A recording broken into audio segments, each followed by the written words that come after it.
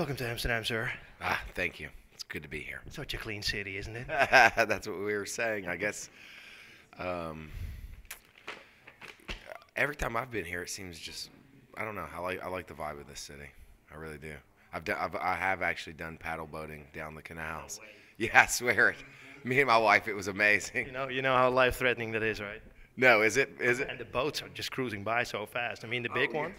Yeah, there were times that we had to backpedal a little bit. Hey, talking about the album because you have little time left. Tell Me I'm Pretty, amazing fourth album. Uh, was it hard for you guys to actually make and record this one? This one was actually for me a lot easier than Melophobia. I think Melophobia we were going through a time where we kind of had to get over the hump per se, I guess, and this record for me kind of just flowed off the back of Melophobia, and really it was fun to make for me, and it was a different experience. For Melophobia, it was almost a personal hell. Oh yeah, Melophobia. We were just going through a lot of stuff with our band as far as just kind of inner band turmoil kind of stuff, and then and also we were pushing ourselves to grow. We were pushing ourselves to just the extremes. And Pushing yourself to grow, and that makes me think, grow as what? As songsmiths, as live entertainers? Because I mean, you guys wrote killer tunes on your first album. You have a live killer rap. Your album art was always great. So how could you possibly improve? well, I think that's what we learned on Melophobia. I think you constantly are going to change and improve um, and grow naturally. And I think on Melophobia, when we first started, we were pushing for that. And so, for me, it became a little unnatural.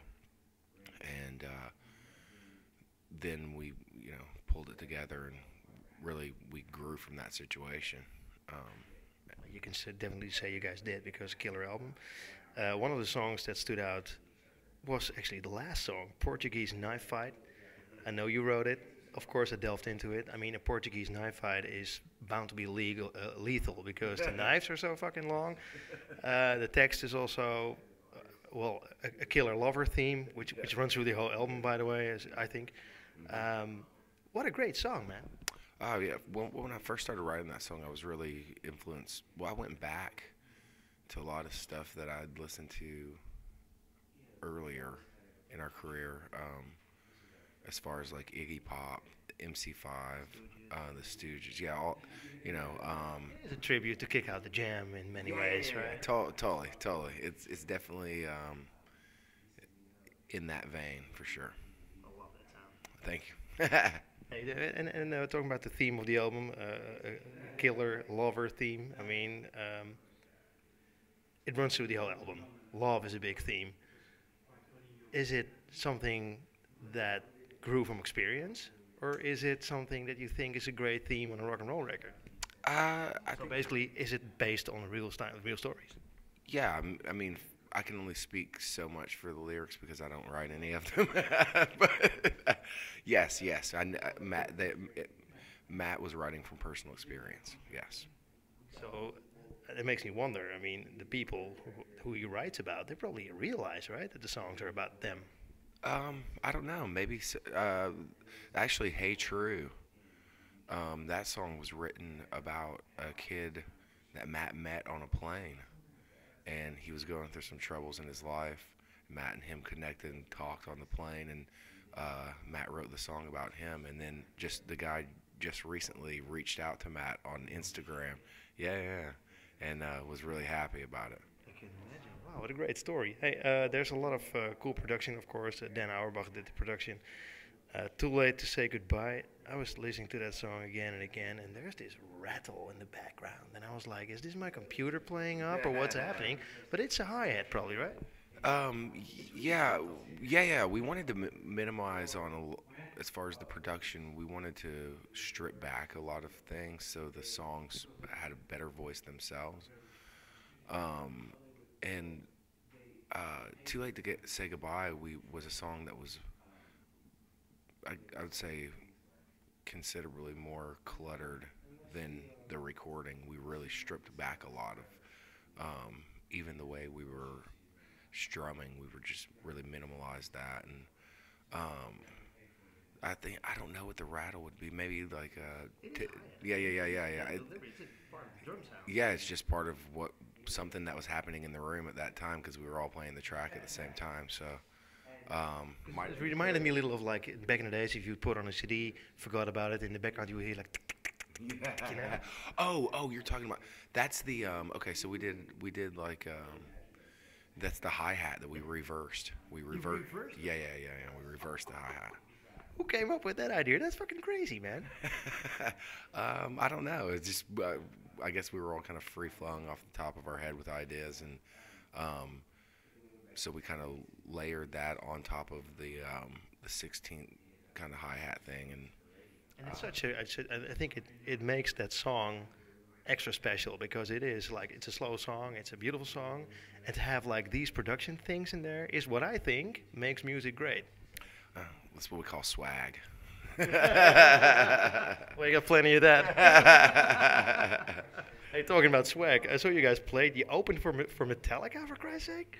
Yeah, that yeah, you know, of course we were excited beyond even, you know, speakable words, but we then the nervousness kicked in. So I mean, like Metallica, they're one of the most legendary bands out there. So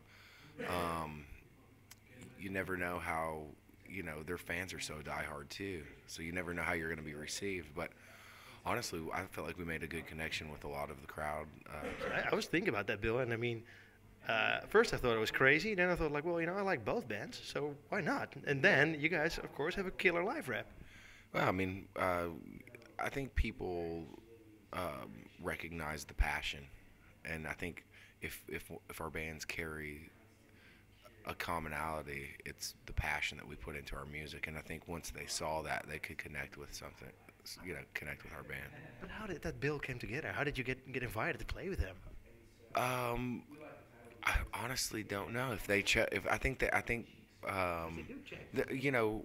yeah, I mean, we're on the same management together, but I think we had played their festival that they put together, and Kirk actually came out and announced our band because they all got to announce their favorite band of the festival, and so Kirk announced our band at their festival. So maybe they chose us to play the show or something. I don't know. Yeah, pretty awesome story. Hey, the first video, of course, from Mess Around, you guys chose ancient images, I can say, safely, by Georges Méliès. He's from France, of course. He was like the first guy to really experiment with theater and color in movies. It works really weird together, I think. The new music and the coloring and all really make me look again at how film production actually is made.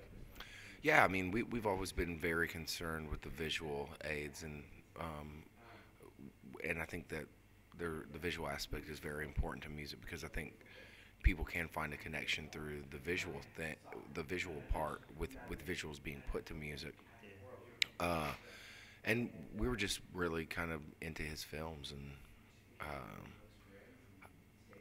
and we'd always just wanted to make a really low budget, cheap kind of like where it wasn't, spending all this money on something. I think it can translate. Any kind of great medium will translate together. Why him? Why choose a guy who filmed 100 years ago? He just made great, cool stuff. And the two movies that we were into, there was just a lot of stuff in there that would work with the film with the music, honestly. I overheard your brother saying that you guys are working on a new video right now as we speak. Actually, what's it going to be like? It's going to be for the song. Well, we're working on two right now. We're doing a kind of almost like a Hard Day's Night version of our song "Cry Baby." So we're just going around all of Europe and filming kind of like the behind the scenes kind of stuff. We're going and for the first time in a long time, we've actually got to do a lot of touristy things. Because usually you show up to a venue, you take a shower, you do sound check and all that stuff. But we've been able to get out and like explore the cities, and it's been really cool. So we're doing that for Crybaby, and then we're gonna do a video when we get back in the States for the song Trouble. What's it gonna be like? That's Matt's little masterpiece. It's his baby. So he's yeah. It would be I would get it all wrong to be honest. Actually, I like Crybaby. I love the text. I think it's really cool. Open your eyes, or life will pass you by. I think it's for me, it's the obvious thing to know and do. On the other hand, of course, most people don't live like that. Well, I mean, we all live through social media nowadays, so it can connect you to a lot of people, but sadly,